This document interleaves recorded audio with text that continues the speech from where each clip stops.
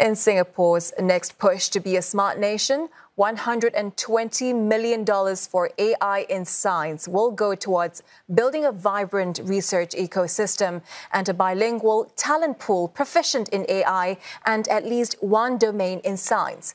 To understand that challenge, we'll speak next to Professor Joseph Sang. He is Dean of the Lee Kong Chian School of Medicine at NTU. He is also Co-Director, Center of AI in Medicine at NTU. Professor Sang, thank you so much for joining us today.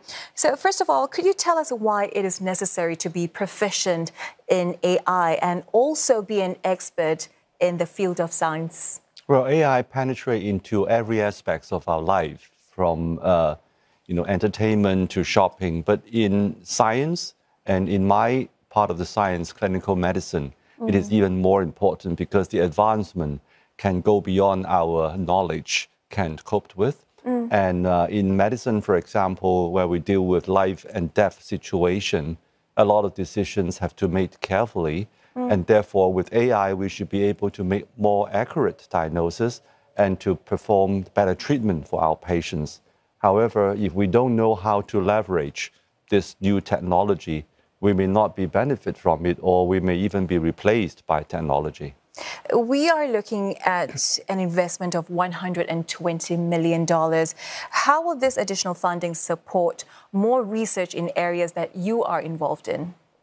So in medicine, what we need is to provide more evidence that AI technology can actually translate into better outcome for our patients, to give better treatment to our patients. So this funding will be able to help to do clinical trials so that we can obtain such evidence. Besides clinical trials, we should also put the money into implementation studies, which means that we want to study how technology can be applied to our daily practice to streamline the delivery of service. And that is actually very important because we cannot just impose on clinicians and patients to use this technology. We will need to gain their trust and support if we want to use it successfully. So when it comes to using AI, and also you were talking about expanding our clinical trials initiatives, naturally there are concerns about its risks and ethics, but patients would want to know, how will the use of AI in science and medicine benefit them? Yeah, I think from the patient's perspective, two major concern is, number one, whether AI is actually accurate, whether the recommendation that they give them the best benefit of the treatment. So that part can be answered by clinical trials. The other part that patients usually are concerned is that when their data, when their personal privacy is being exposed to AI, whether this data being used securely, whether people will not be able to abuse the data. So data security is another major concern.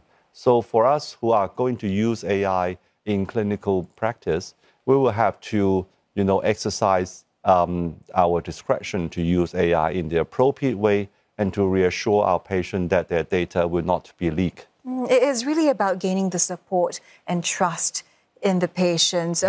Have they been generally receptive to using AI tools, though? I mean, or do you think more needs to be done to encourage them to be involved in AI tools? In general, I think our patients are quite receptive to the idea, especially if their doctors and nurses are trusting the use of AI. However, when it comes to major decisions, for example, whether or not they need a major surgery, or whether the robots with AI is doing the surgery instead of their human doctor is doing it, then there will be more concern about it. So I think we will still continue to do more research and also to do more implementation study, as I said, to gain the acceptance and trust of our patients. How will boosting AI adoption and development in science fields stead Singapore amid the global competition? Well, the whole world is moving really fast in this development, from drug development, vaccines, new diagnostics, new CT, and so on.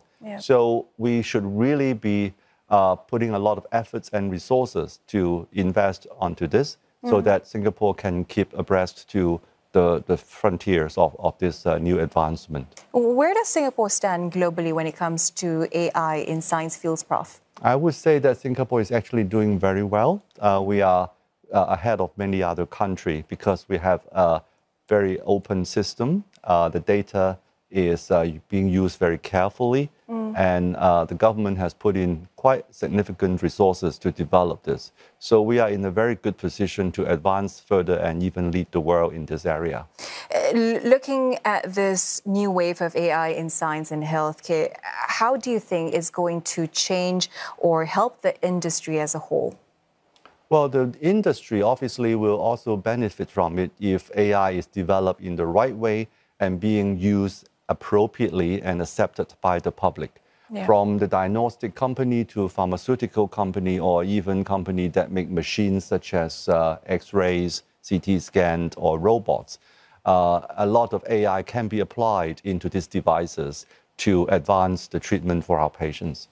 Professor Sang, we appreciate your insights. Thank you so much for speaking with us tonight. That was Professor Joseph Sang from the Lee Kong Chian School of Medicine at NTU.